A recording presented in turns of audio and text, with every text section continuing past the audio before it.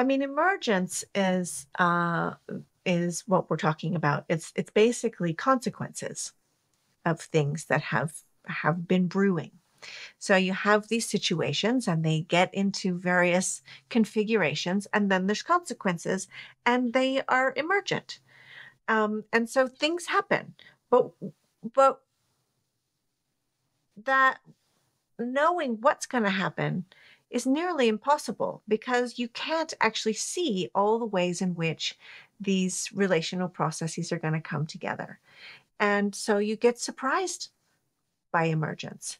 And some of those surprises are, like life. A forest is in an ongoing state of emergence. It's constantly responding in all from the trees to the ferns to the forest floor to all the beasties and birds. Everyone is responding and creating an emergent, ongoing process of life that's different yesterday than it was today. In order to continue, things have to discontinue, right? So emergence offers this wildness of life. Now that's the romantic version, okay? Emergence is also the root word in emergency. And emergence is not always pretty.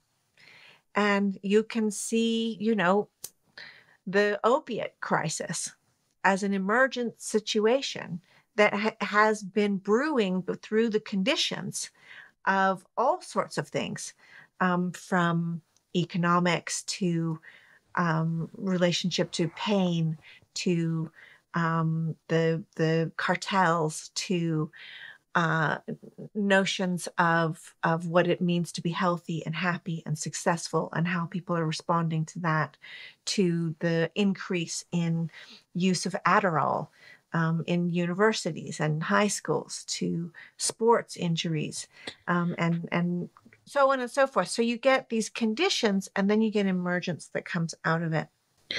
So is education a way to change the odds that future emergence might be on the positive side as opposed to the negative side? And I noted in a recent paper you wrote, you used the concept of the word pre-emergence.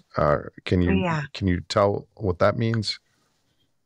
Yeah, and I think for me, this pre-emergence is what I'm really interested in.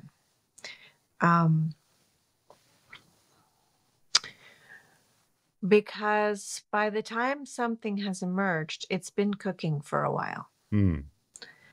And so pointing to things that are emerging and saying, look, this is emerging and that is emerging is kind of late to the story. What I think is interesting in right now is to ask the question, what about these past couple years of being in pandemic world, what is submerging in us? What habits have changed that we're not noticing? What ways of being, what sorts of things have shifted that we may not be paying attention to, but then those things will later turn up as emergent situations in other ways. And I think that's a question that gets right at the heart of, well, it's kind of two things, isn't it? It's what's in the presuppositions. What are we assuming is true? And therefore our actions become a direct product. Our decisions, our way of approaching a problem is already pre-scripted in our assumptions about what's happening. Isn't that what you and I are trying to do with our work as pre-emergence in our conversations and our discussions with people, is to change the initial conditions of emergence that will occur in the future? Precisely.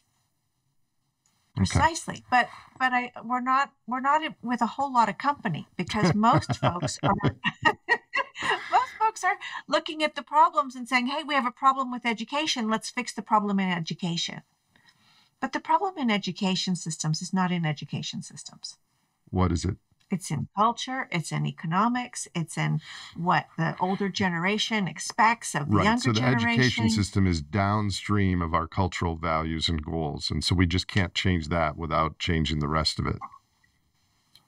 And you could actually point to any part of this and say it's downstream. So, Hmm. this is why for me it keeps coming back to this notion of what got into the water with industrialism. Energy surplus is my And answer. But energy surplus is a drug that we got really high on. yep. And it actually infiltrated absolutely everything.